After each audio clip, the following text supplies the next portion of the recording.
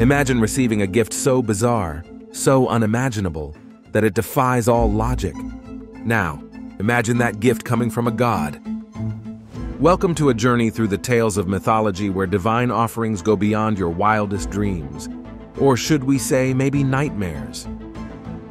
Today, we're uncovering the most bewildering presents ever bestowed by the gods upon mere mortals, or other gods. From the heavens above to the depths of the underworld, these gifts have shaped destinies, altered fates, and left humans utterly astounded. Let's dive into it. Pandora's Box. The tale begins with the creation of Pandora, the first woman on Earth. According to the myth, after Prometheus stole fire from heaven to give to humans, Zeus decided to counteract this gift by creating Pandora. She was crafted by Hephaestus, the god of blacksmiths and craftsmanship, at Zeus's command. Each god contributed something to perfect her. Aphrodite gave her beauty, Hermes gave her persuasion, and Athena clothed her, among other gifts from the gods, making her irresistible to humans. Pandora was given a pithos, a large jar, often mistranslated as a box, upon her marriage to Epimetheus, Prometheus's brother. Zeus instructed her never to open it. However, imbued with curiosity by the gods, Pandora could not resist the temptation and eventually opened the jar. When Pandora opened the jar, all the evils contained within escaped into the world. These included hardship, disease, and various other forms of suffering that had previously been unknown to humanity. The jar thus symbolized a vessel of divine retribution, a tool used by Zeus to exact revenge on humanity for Prometheus's theft of fire.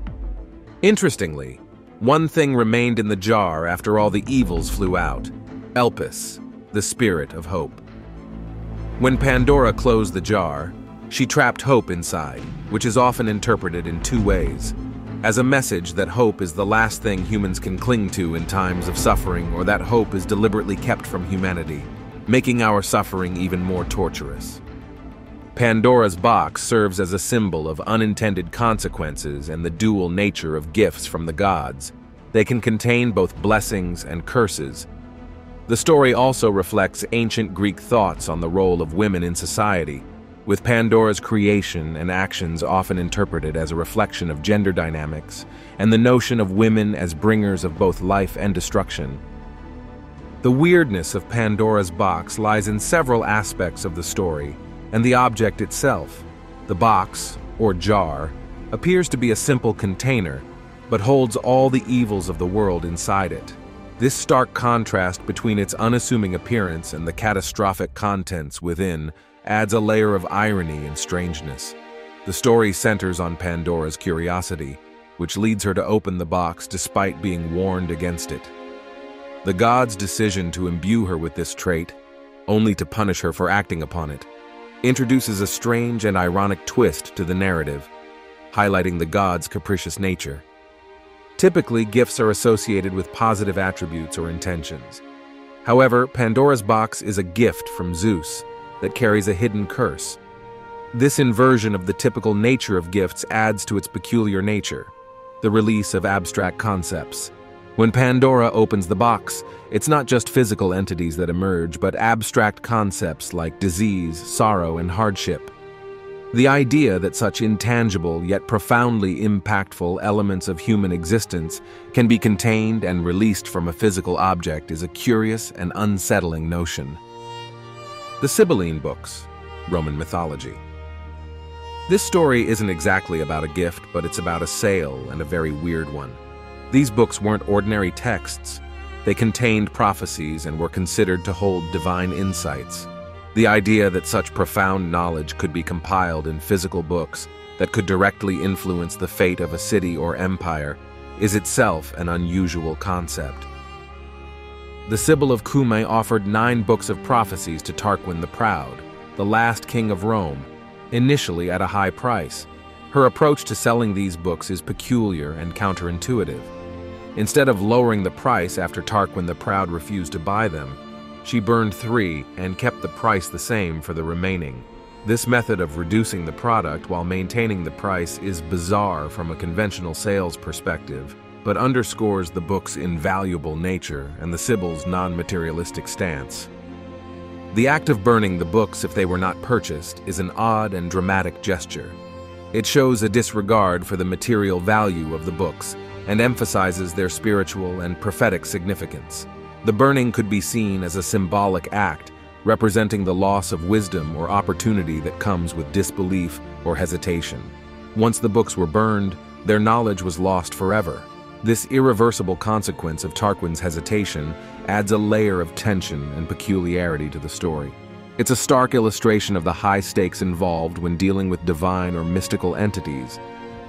The Sibylline books became a crucial element in Roman religious and political life, consulted in times of crisis to determine the will of the gods and the appropriate actions to take. The transition of these books from a strange offering to a central institutional tool in Rome adds another layer of weirdness, highlighting the fluid boundary between the mystical and the political. The Sibyl's motivations remain mysterious and intriguing.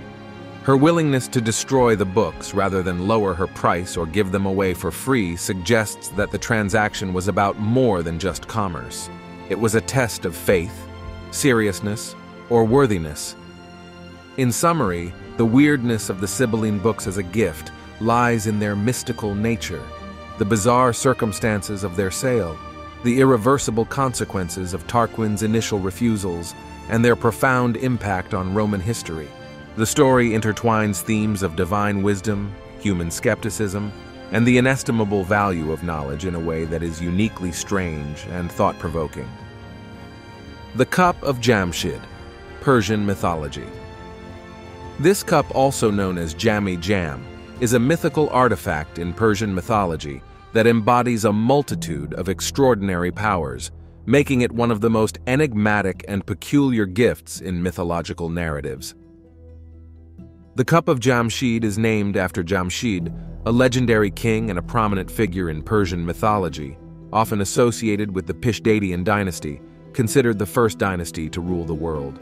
While the exact origin story of the cup varies, it is generally described as a chalice, goblet, or crystal bowl endowed with magical properties. The most celebrated power of the Cup of Jamshid is its ability to show its holder the entire universe. It is said that when one looks into the cup, they can see the entire world, with all its cities, mountains, seas, and people, as if they were looking at a map or watching a screen. This aspect symbolizes ultimate knowledge and awareness, making the cup a tool of divine vision and insight. Another extraordinary attribute of the cup is its association with immortality. It is often linked to the elixir of immortality, suggesting that drinking from the cup or using it in a certain ritualistic context could bestow eternal life or youth upon the user. This feature aligns the Cup of Jamshid with the universal quest for immortality, a common theme in many mythologies. The cup is not just a physical object, but a symbol of divine wisdom, authority, and the quest for eternal life. It represents the zenith of power and knowledge, illustrating the idea that the possessor of the cup has access to truths beyond the reach of ordinary mortals. The Cup of Jamshid has left a significant imprint on Persian culture and literature, often appearing in poems, stories, and artworks as a symbol of the transcendent and the mystical. It embodies the fusion of the earthly and the divine, the temporal and the eternal. What makes the Cup of Jamshid particularly weird or peculiar is the juxtaposition of its simple form as a cup or chalice with its profound and almost limitless powers. The ability to grant both omniscience and immortality places it among the most potent and mysterious artifacts in mythology, transcending the common perception of what a vessel can do or be. The Tarnhelm, Norse mythology. The Tarnhelm was forged by the dwarf Andvari, a master craftsman whose skills in metalwork and enchantment were unparalleled. Dwarves in Norse mythology are often depicted as exceptional smiths and magicians, and the creation of the Tarnhelm is a testament to their abilities. The helmet's creation wasn't just an act of craftsmanship, but also a feat of magical engineering. imbuing it with properties that defy the natural order. One of the Tarnhelm's primary abilities is to render its wearer invisible. This power is not just a simple vanishing act, it's a profound alteration of perception, allowing the user to move unseen, evade capture, or escape danger. Perhaps even more remarkable is the Tarnhelm's ability to allow its wearer to transform into any form or creature. This shape-shifting ability isn't merely physical, but also enables the user to adopt the attributes and abilities of the chosen form, whether it's an animal, another person, or even inanimate objects. In the Volsunga saga, the Tarnhelm is a crucial element in the tale of Sigurd, or Siegfried in the Germanic version, a legendary hero who slays the dragon Fafnir. The Tarnhelm comes into the possession of the dragon Fafnir. Fafnir uses the Tarnhelm's powers to transform himself into a dragon and guard his hoard of treasure. Sigurd, or Siegfried in the Wagnerian adaptation, a legendary hero, ultimately confronts Fafnir, who is still using the Tarnhelm to maintain his dragon form. After slaying Fafnir, Sigurd takes possession of the Tarnhelm and the rest of the treasure, including the cursed ring and Varanaut. Its powers are central to the plot's development, influencing the actions and fates of various characters. Wagner's adaptation of the Tarnhelm imbues it with a symbolic weight, representing the themes of power, deception, and transformation that permeate the operatic cycle. What makes the Tarnhelm particularly intriguing and peculiar is its profound impact on identity and reality. The ability to become invisible or to transform into any entity challenges the very notions of self and the nature of existence. It blurs the lines between being and seeming, reality and illusion, posing philosophical questions about the essence of identity and the limits of power. Moreover, the Tarnhelm's existence in Norse mythology reflects the ancients' fascination with and fear of the unknown and the uncontrollable. It symbolizes the potential and danger of unbridled power, the allure of escaping one's nature, and the existential dread of non-being or loss of self. The Bagua, Chinese mythology. The Bagua are traditionally attributed to the legendary emperor Fu Xi, a culture hero in Chinese mythology, who is said to have observed the patterns of the natural world and, inspired by these observations, created the 8 trigrams. The story goes that Fu Xi saw the patterns on the back of a mythical dragon horse, sometimes a turtle, that emerged from the Luo River.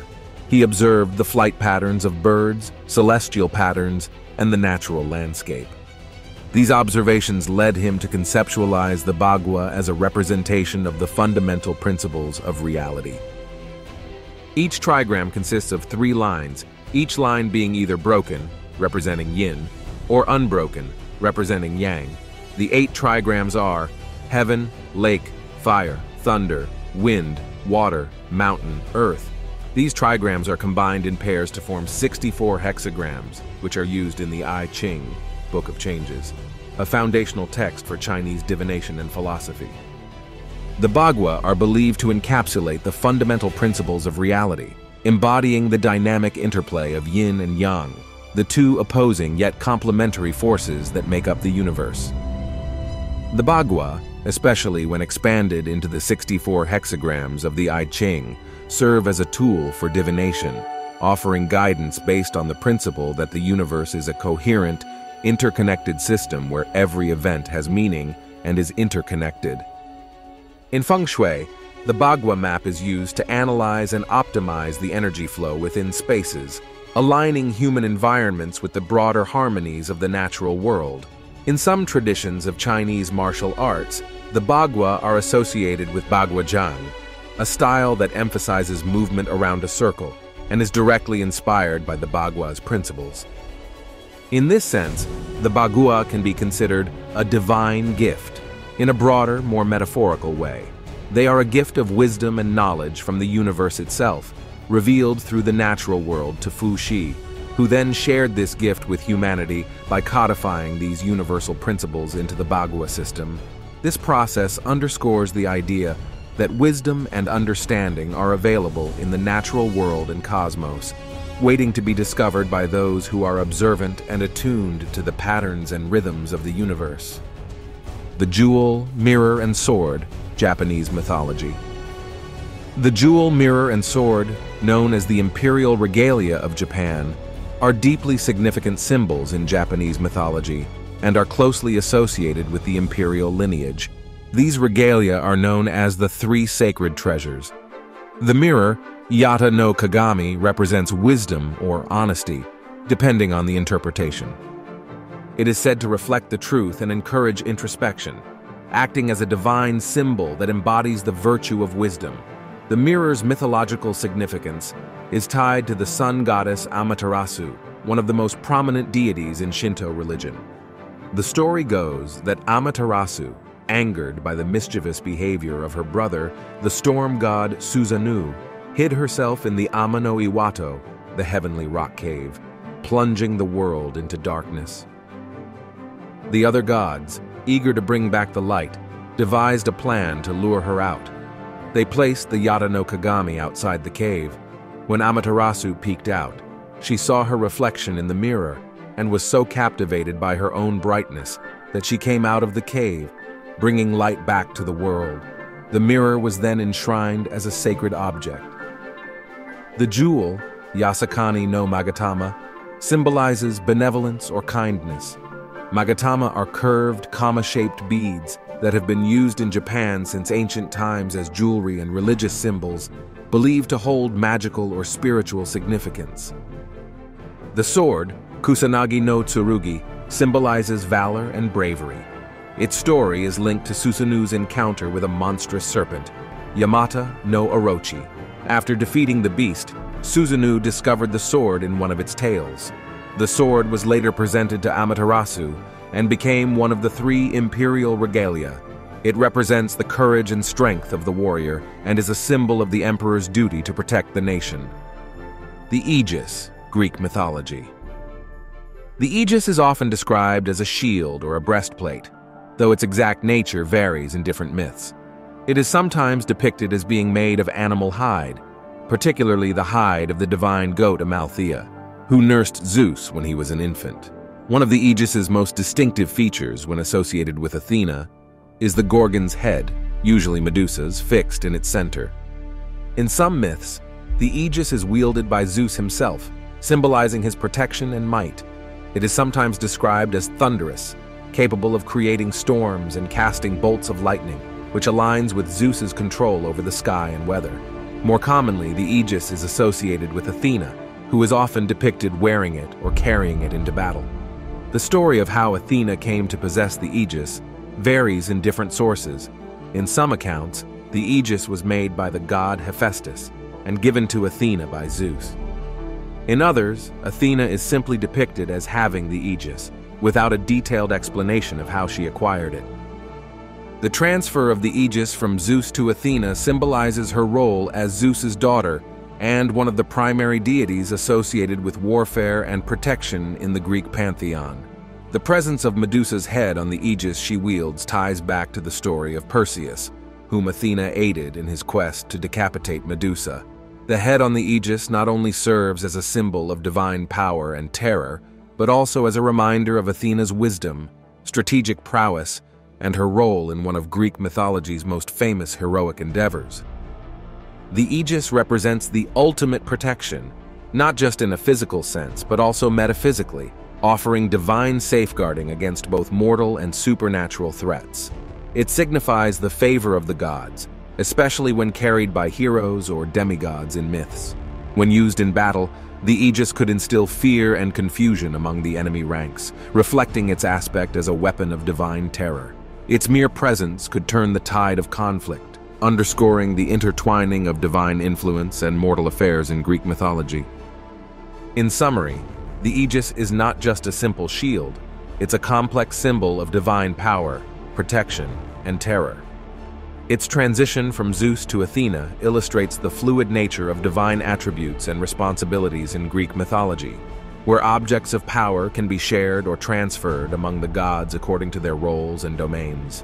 The aegis's peculiar nature lies in its combination of defensive and offensive powers, embodying a divine tool that is as much about instilling fear as it is about offering protection. The Salmon of Knowledge, Celtic mythology. The story originates from the Fenian cycle of Irish mythology. The salmon gained its knowledge by eating the hazelnuts that fell into the well of wisdom, Tobar Sagai's, from the 9 hazel trees that surrounded it. These trees were considered sources of wisdom, and their nuts were highly coveted. When the salmon consumed them, it absorbed all the world's knowledge.